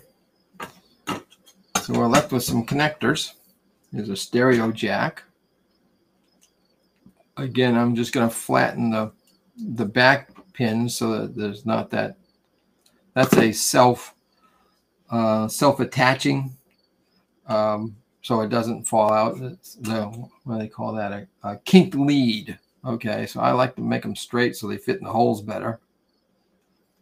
I can seat that where I want it, and I don't have to worry about it. I can now get in there and solder those 3.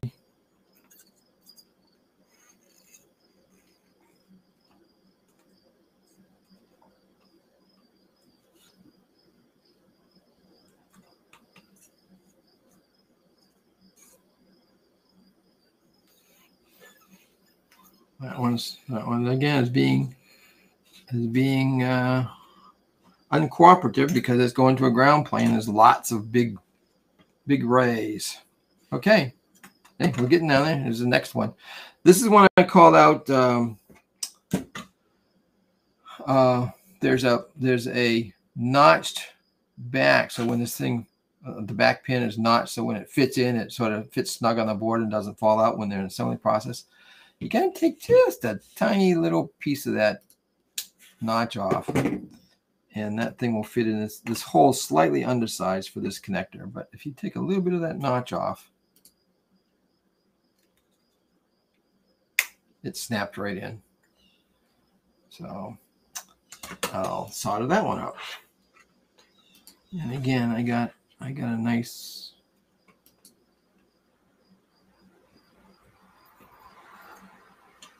set of ground rays on that front connector. So I'll do the best I can with this iron.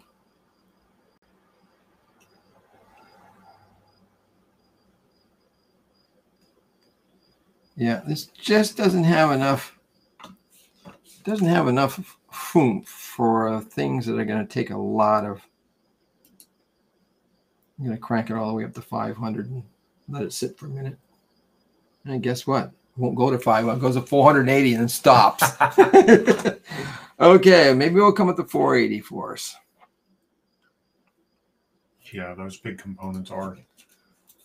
Yeah, the minute you Suck got a lot of heat. you got a lead that goes right to the ground plane with a bunch of little rays, it has a problem supplying all that heat. So fortunately, that's the last one of those. So these guys, okay, antenna, you install it with the insertion points to the outside edge of the board. This is one in which it falls out, so you gotta. I'm holding it with my finger, and I've got to come in from the back side of the board and shoot it with some solder.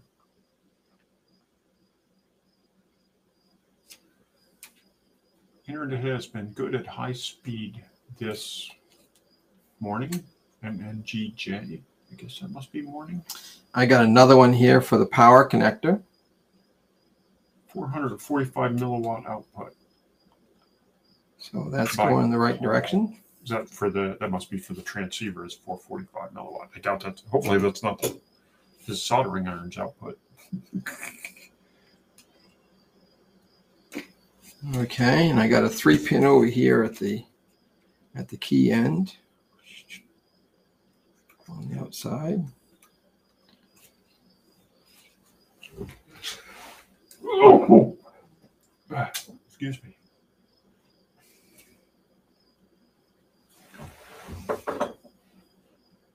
Okay, now that I've got one pin on each of those connectors, see, now I can set it down and tackle the other pins. Get another one done.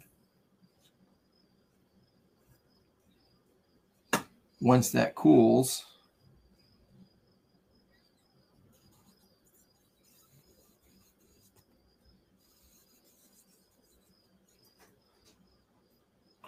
a little bit better at 480.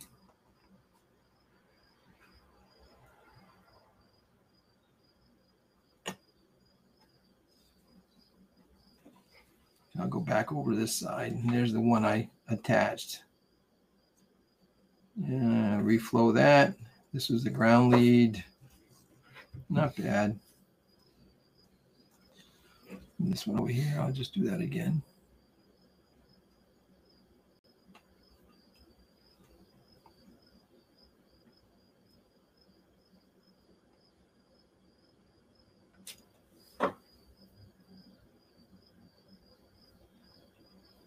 Okay. I'll hit that capacitor with a little bit more. Okay, I think we're, yeah. This one going to ground, still a little bit ugly.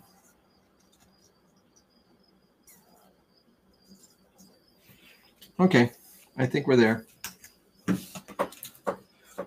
So we can, when you put the amplifier chip in, you want to make sure when you look at it that the pins are kind of straight up and down, because they have a tendency to flare out in manufacturing. So when you put them in here, very often you bend them out and over, and that's bad. You got to wiggle it back and forth, and it fits right in. The crystal fits in. I'm going to put the heat sink top, what's called a top hat heat sink. I'll put that on the transistor and put that in.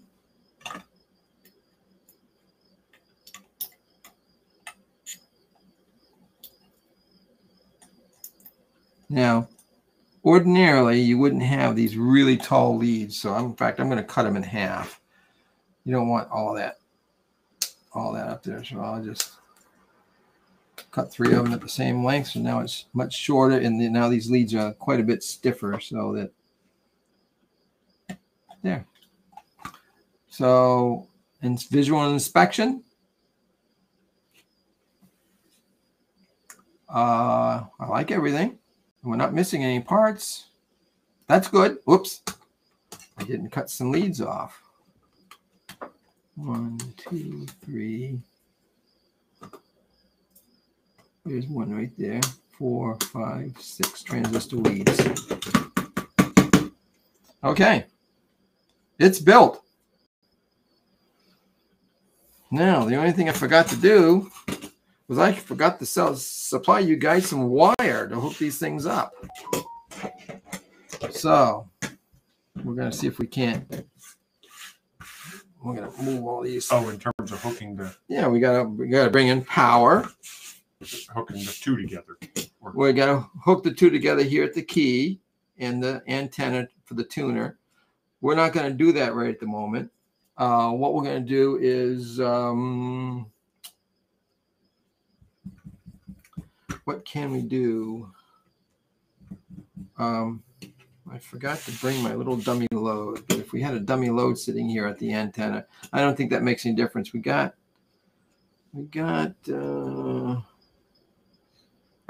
Paul's saying he works good on his nearby GP7 single sideband receiver, measured milliwatt at 445 milliwatt. Really? Use it outside one of these evenings. Nice little rig.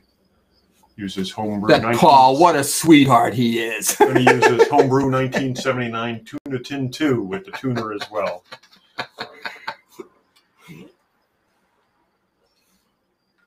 Well, that's the build. Okay. So if you bring power in here from your 12-volt battery, and you bring power, well, here we go. See, I jiffied up. Here's yesterday's rig. Okay. Let's talk about that for a minute. So here's where I was looking at my straight key, trying to get some signals out of it. Huh? Further down. Further down? There you go. Okay, I'm telling you what I'm going to do. I'm just going to show you. Let's see. Where's I built a little adapter cable. What did I do with it? Here we go. I got an RCA jack. So I'm going to plug this RCA jack into the side tone output of this thing. So there's the side tone. I'm going to hook it up to a 12-volt battery. I think either one of these, both of these are okay. Yep. So I'm going to wait for a second. Okay, what else do I have to do? I got a straight key right here. So I'm trying to move that in the frame. Okay, so there's a 12-volt battery coming in. We got power. And I'm going to, this is going to be hard to bring in. Nah, it's a speaker. Here's a stereo, is a mono speaker with an RCA plug on it. This is my little station thing I put on my desk. It's a really lovely little, nice, it's a nice little built-in reclining stand, nice and flat and skinny. So I'll hook this up to the side tone. You can move it off that way a little bit. That'll be fine. Okay, all right. So here's my straight key. Ooh, we need more microphone power, don't we? Yeah, that's not really getting picked up on the mic. It is making a sound. It is. Well, I mean, it wasn't. It's designed to actually go out and go through the headphones, but don't have a headphone. Try now. Huh? Let's see what I got. Okay, hold on a second. Let me see if I can't jack into the headphones. Here, we can just hold the speaker up to the microphone. Well, I think we might get more audio out of the microphone, but okay, here we go.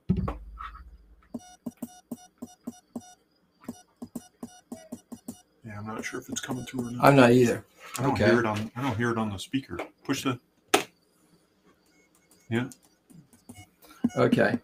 Well, it's no, it is coming through. It's not supposed to be very loud, but that's why I say let me just hose it up to the headphones, because that might give us a little bit more audio out on the headphones. Oh, Jerry says he can hear it though, faint. Faint, yeah, it's faint. Okay, so this is grounds over here. It's meant to go into the transceiver, so. Right, and it doesn't have a really big audio amp there.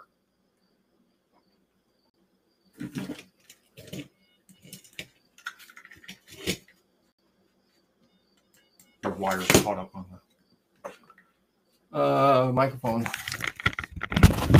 Put headphones on the microphone. Yeah, the audio level's coming through. Yeah, okay. It's not supposed to be loud, but anyway. Yeah. So there's the audio. Now, I don't have a set of paddles. The way this keyer works, right now when it powers up, it's in the straight key mode, and I believe, if it works the way I programmed it to be, if you plug in paddles, hold both paddles together, push the fun switch down and hold all together, cycle the power as you're holding everything down, they will come up in paddle mode. Yep. And now you've got a keyer with a speed adjust. Okay, I can't simulate that because I've lost my paddles. I don't have any paddles. And Steve doesn't have any paddles. No, okay, so we can't really show that. So here's where your 17-foot, and you see it says R and C. C is counterpoise, R's is your so the 83-foot section 83 goes foot in there. Goes on R, and the counterpoise, which is pretty much going to ground. Yep.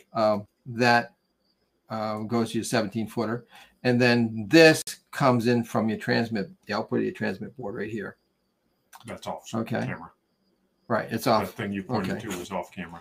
Sorry about that. Here's the thing. So here's your key coming in and the side tone coming back, and then over here is the antenna. So you take this two leads and go over to your antenna input, and then your output is your bare wire. So it does work. Now the problem I had. You might want to disconnect the power. Oh yeah, we'll disconnect the power because we're going to end up shorting something out here in a minute. Yep. Okay, so we got a couple of minutes. We'll talk about yesterday's build, because while it's going to take a little bit of work, it does indeed a little bit lower down. A little bit lower down, right about here. The camera has moved or something. Yep, that's perfect. Okay. All right, I'll make sure I got the right tilt. The problem is you see all these places where it shows a ground symbol. It was supposed to be grounded by another layer in the production file, and that was dropped. So all the grounds don't exist. So I had to find them last night, and if you notice, like, let's see, can we get a close up here? Okay, so. All right, let's see if I gotta do this in reverse image here.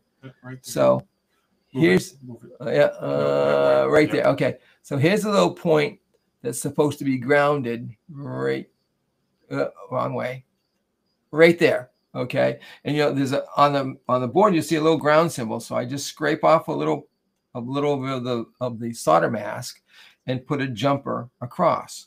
And I can use either the solder leads. I put a piece of seeing this little thin bus wire right here.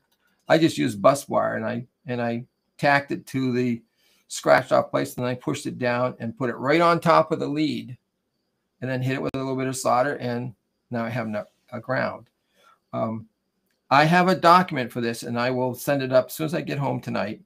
And you can pull up the 2. Okay. Yeah, the patches 2. Yep. Hang on. That's gonna give me a second. Yeah. Hold on. We'll bring it up. But it only took me about 30 minutes, and I made all 13 patches. It was pretty easy. And I'm going to show you. Yep. Yeah, it's coming. Okay. All right. Now, if you look, can you elongate? Build it up so it's full screen and forget about the background. Okay. See the blue lines?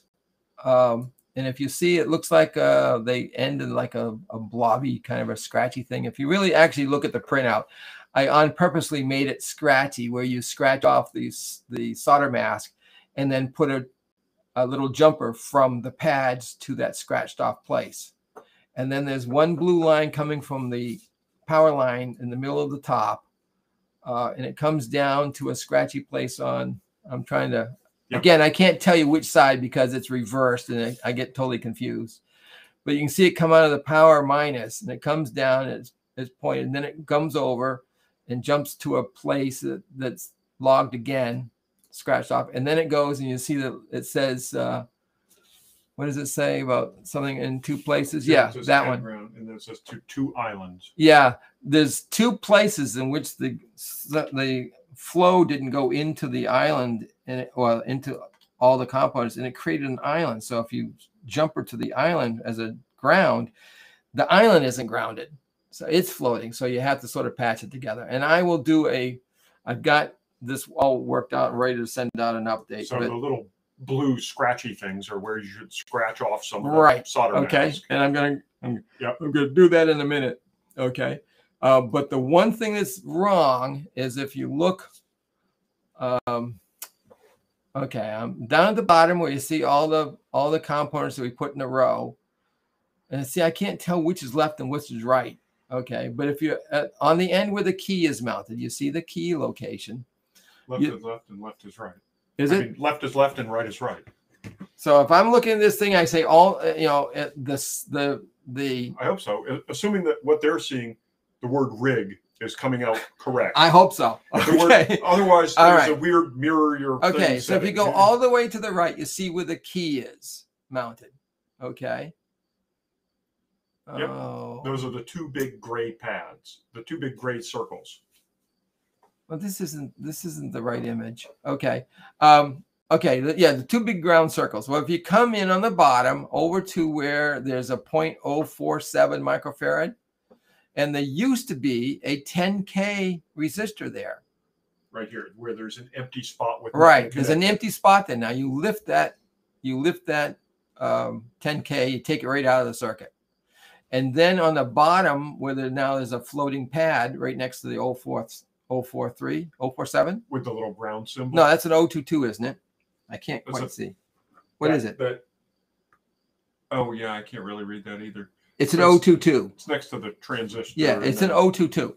Okay, now you see on the bottom, there's a pad right next to it where the bottom pad of the 10K is. Well, from there, you need to add a 1.5K resistor and go up to the top of the key, because that's what grounds this side tone circuit. I goofed up and And you've got that written down. I've got it all written down. I got a post. I just couldn't get it out before I came over here today. Yeah. So I will put out something this afternoon or early evening, and it'll be a nice little thing about how to do that. So go ahead and give us back to live video, because I'm going to grab if I have something. Okay. Well, I just used it on this. I'll just use it on this board right here. Okay. And I'll show you how I would do. And here's I used my little handy dandy little tiny utility knife with a relatively sharp blade, a new blade. And you can see, okay. Nope. See, here's a patch right here. Yep. Here's one up here. Okay. And the way I would do that is, let's say I wanted to patch this pin right here. So I go over to where I'm going to put my jumper, and I scrape towards the pin. And if you scrape towards the pin, you really, the pin is the pad that you're going to jumper to is going to stop your blade so you don't wind up going all over the place. So you just scratch off about 3 or 4 good scratches, and you get what looks like a solid piece of copper there. And then you come in with your iron. And what you're trying to do is get that ground plane connected to that pin. Right. So what I do, I'm just opening up the solder mask is something so the machinery, when it solders the board, the solder doesn't want to go there, so it stays away. You're masking the solder. So we scrape the mask off, and then we take some solder and we put a blob of solder right on where we just scraped. To join what you Well, we don't off. join it yet, but we have a nice little pad of solder there now. And then what I did is I took I have a little piece of little spool of Or you could take your cutoff leads. You can. It's easier with this, and because we have now a missing 1.5K resistor that people need to add, they're not going to have one. So I'm going to mail everybody a 1.5K resistor and a piece of bus wire, and you'll do exactly this. So you take your solder. This is the easiest way. It took me not even 30 minutes to fix this entire board. So you take your solder and you just solder a little bit to the bus lead, and now you can see the bus. Even though that's tinned, I've got solder sitting on it. Let's see. Okay. I'm trying to find where the video is. Okay, so I've now spread some solder on it. So now I can come in on the board and I can go right across those points and I can hit this, and that will take the two and connect them together. Okay, you just go back and forth a little bit and you'll see it settle right in. Then, now that it's, I'll do that because I'm going to take this off anyway because it doesn't really go here. So hold on a second. Let me clean my tip, get a little bit of solder on it. Okay, so I'm going to solder those two, the patch in place. So I go also, he corrected all his yesterday evening. Right. He must have been up as late as you were. Oh, yeah. I was talking to Paul late in the evening. I was sleeping. So I'm just going to. Now, this is where it's going to probably take a better iron than this, because you're soldering directly to the ground plane now with not any rays. Okay. So I've made that bridge and you can see it's attached. And then I just cut off the excess. Oops. Paul says he doesn't need a 1.5K. He's got some. I'm not going to send one to Paul. Yeah, Paul's not getting one. He's not getting one. As much as I like him, Paul's not getting nothing. Okay. So there's the patch that's made. And you just go to a couple places, and I've got it all called out and where to actually do the scraping. And there's one problem right here is this island where we've made a couple of patches to. This is not connected to any of the other ground planes. So I took a wire going from here to this ground plane to that island to the other ground plane. So it connects all the three ground planes together. That's the big blue that goes through the diagram. There's exactly the big blue wire. Yep. Okay. Connect those islands. The only thing that diagram is missing is the 1.5K resistor going over. So I'll get envelopes out to everybody who bought the kit on Monday. I'll put them in the mail, and they'll have a 1.5K resistor and probably 4 or 5 inches of bus wire. And it's going to take them about an hour maybe to patch the board, and it will fire right up. There's the one that shows the one. There it is. There's the 1.5K resistor. So this has got red for the scratch off things, and then the blue for how that. Yeah, see, it didn't stand out, which is why I changed the colors, but I forgot to change the color of that other wire. So, but anyway, it works. The tuner, it's kind of a standalone circuit all by itself.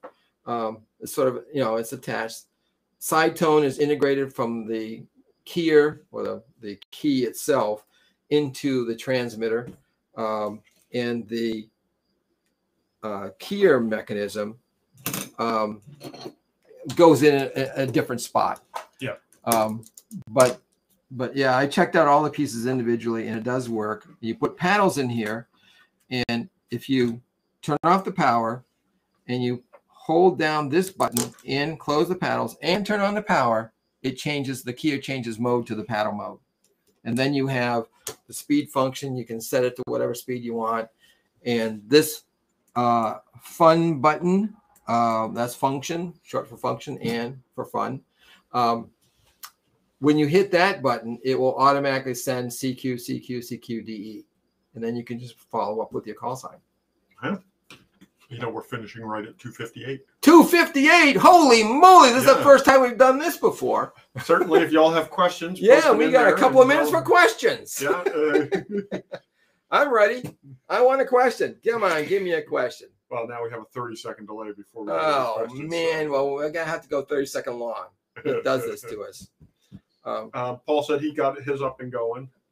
So we didn't power this one on or anything. Yeah, we didn't try to go through all that because we don't want to make sure time. you have the fixes for the other one. Yes. Yeah. So, but yeah, it was about 2:30 in the morning when I finally got everything squared away, and I got a transmitter board built, a transceiver board built, and then started doing some documentation. I finished that off this morning, but didn't get a time to get it out. It's still going under review by my mentor. QA. Yeah, going through QA, my official documenter, Chuck Carpenter, W5USJ. So he'll put a seal of approval on it, and then we'll get it out to everybody. Well, hopefully everybody enjoyed it. We finished on time, so that's a plus. That's a plus. Yeah. And yeah. Well, now I could try to make that transmitter work by just hosing in a key to it, but I've done that circuit so many times. Yeah.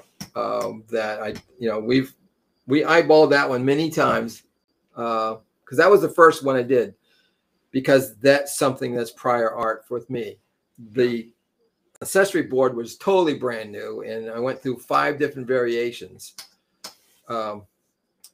This is the version 5 board. Does it say version 5? John asks, he noticed the resistor-looking items on the board with diagonal slashes. What are those? Those are inductors. Those are the inductors. They look like resistors, but they're coils of wire. So that's what the slashes are to signify it's a inductor. Yeah. Hadn't seen any other questions come in, so. Come on. Give us a question. Somebody. Maybe they're off to their next session. It is 3 o'clock. Well, I don't know. Is there very many going after 3? Yeah. Well, who the hell? Who cares? There's nothing as good as this. Come on. And they're all video anyway. All those, none of those are live. They're all videoized, so you can catch those anytime you want. Jerry says thanks. You're welcome. Yeah. It's a lot of work. It's a lot of struggle to get, build brand. I mean, these are new kits, new designs specifically for this event. Okay, and I tried to make them so that they link together, that they fit a need. Yep. I mean, typically with these two kits, I mean, with a battery and a set of headphones and a set of paddles, obviously I provide a straight key here, but there's not much of a straight key. But you can jack in a key, and a better straight key if you've got one. If not, it will work. Matt says thank you. Doug says I'm a bit confused. Does this receive as well as transmit, or only transmit? It's a transceiver. It receives and transmits. Yep. Okay. So you should get both. And that's why you got the amplifier with the speaker connection or headphone connection. Right, headphone connection. So, when you're not keying down, it's in the receive mode. Yep. This is a variation of my C-Sprite, which is a Tunican kit transceiver. And it's very similar, but it's made in a Buildathon format. Yep. On the transmitter board, there's either an RCA connection or the headphone connection for the speaker, right? I do RCAs because a lot of times, you tie it into existing Tunican stuff, and I have RCA connectors all over that. But it goes directly to headphones, so it's not really meant to have enough output power for a speaker. Most of the time, the elementary kits are headphone only. But as you can hear, it does work. If you get the right speaker, if it doesn't take too much current to drive the speaker, you'll get something out of it. You'll get a reasonable amount of audio out of it. Or you plug that directly into like the old Radio Shack little external amplifier. Yep. There are all kinds of versions of that. Or you can plug that directly line into your stereo system. Yeah, I have one of those. That's almost a line out level. They make a bunch of those now, a bunch of Chinese knockoffs. There's a lot of Chinese knockoffs. Yeah, amplifiers. Yeah, and you can put in another. I think we bought. I think it was 20 LM3D6 amplifier little modules for $15 or some stupid thing like that off of Amazon or eBay. Yeah, they make them as modules for just a little amplifier module. You can stick one of those on there and then have that drive the speaker. As long as you don't have too much output. So, Doug says, great. Thank you. Already looking forward to the next one. We make a lot of fun. What? Thank you. Next one. Paul's Jeez, I don't know. Here today. Dave says, thank you very much. It's great when we do it live. I think it's a lot of fun. I mean, John says he finally got the last 2 parts in, so hopefully great. Is that John from Chicago? Oak Park? AC9UV. Oak Park, really? Huh.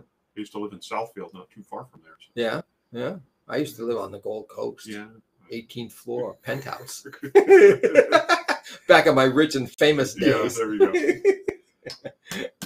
Okay, well, I guess we'll quit. Okay, I guess we can close down the stream. And if you got any questions or any further comments of that, you can always send them to QRP and me, Tunica and Kits or whatever. And I'll be open for that. I will try if things settle down and quiet down tonight. I might on my bench go live with a YouTube broadcast, so we can do like a a debrief or questions that are still fresh in your mind or what have you, and not build anything, but just basically have a question and answer, dog and pony, all that kind of stuff. Yeah. So Paul said he was asking if anybody had tested theirs. He got 600 milliwatts was what his final. Yeah, he's got a real fancy dancy power thing. He likes to throw that power thing on everything he's got and see how much he can get out of it. But I mean, his circuit typically you're not going to get. You can push your luck unless you're who was it there? Hans. Hans Summers in his 4.7 watts out of his 22 oscillator. Yeah. Okay. But no, I mean, this typically is a half watt kind of a rig. Yeah. Now, if you're looking for transmit power, I mean, I do have a RF amplifier kit that is a half a watt in, 5 watts out. Yeah. Now you're talking, a legal maximum on QRP, and that is designed for these typical, low end, 1 transistor output circuits that give typically a half a watt out. So, you get your that's called either a tuna topper or a Texas topper. Takes any old, half a watt garden variety transceiver and cranks it to 5 watts. Pretty handy. Okay, well, I'm going to hit end stream here. We're going to end stream. We're going to say thank you very much for participating. I hope you got enough out of it to be worth your time.